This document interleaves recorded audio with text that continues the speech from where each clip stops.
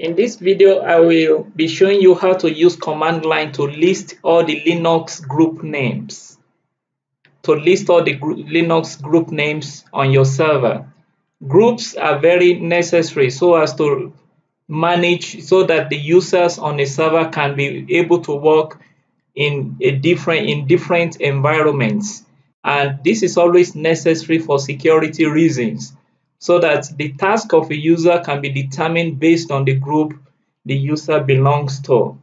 So we'll quickly be showing you how to list all the Linux groups on your server. You may need to do this if you want to, for example, know the different permissions for each group, and also be able to determine, for example, if all the groups on your server are groups that are really known to you.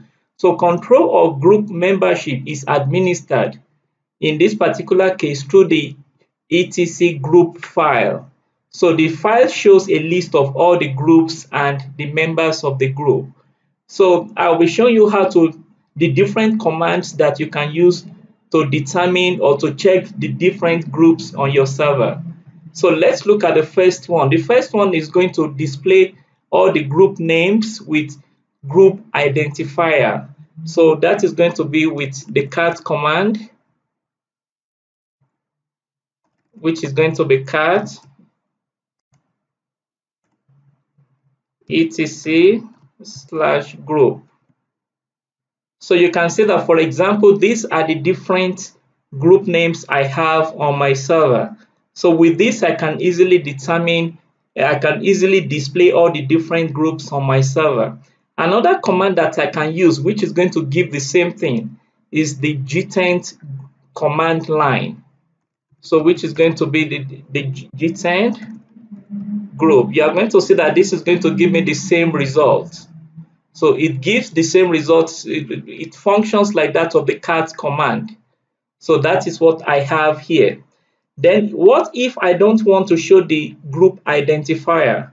So in this particular case, group identifier is, for example, in this case, we have Fanatic 504. That is a group identifier.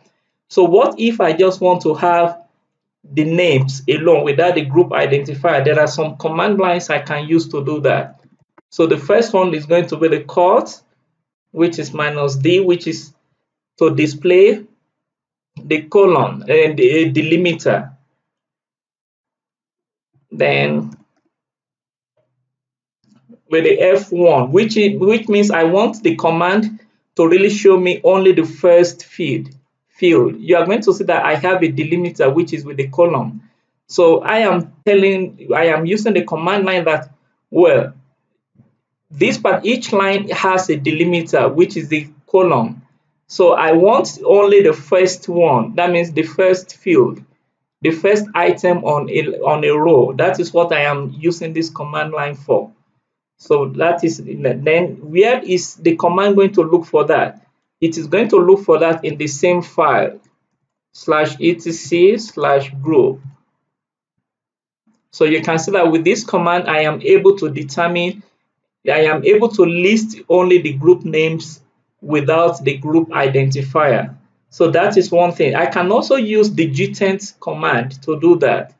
So I have gtent group, then with a pipe, because I want to run more than one command.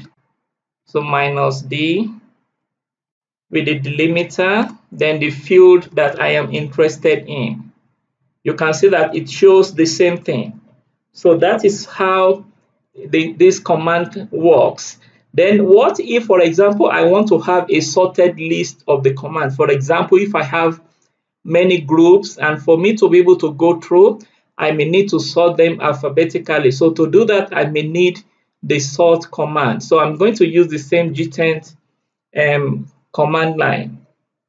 So gtent group, then with the pipe, then cut, then with the delimiter, then the first field. That is what I'm interested in. So I am now asking that I want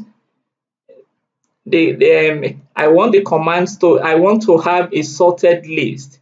So that is why I am having that. So you are going to see that in this particular case, Everything has been sorted alphabetically. So that is one of the things that it can, one of the ways I can really determine the groups on my server. Then, for example, I may also be interested in displaying the groups to which, for example, I belong as a root user. So to do that, I may need the ID command, which is going to be the ID. So which means in this particular case with the ID and the group, I am saying that when I am only interested in the group to which I belong, and I only need the name instead of the ID. So which is what I am having in this particular case. So that is one of the ways, many of the ways that you can make use of in determining, in having, for example, the list of all the Linux group names on your server.